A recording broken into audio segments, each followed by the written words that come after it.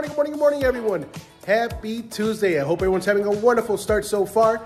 This is Jade Maestro, founder of Don't Let Me Your Identity, with the quick word of the day, and that word is smart. The reason why I decided to deal with that specific word is because we know that we're reaching the end of the year.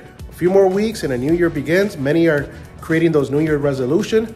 In order for those resolutions to take place, you have to create a smart action plan. Now, you may be asking, well, Jay, what is a smart action plan?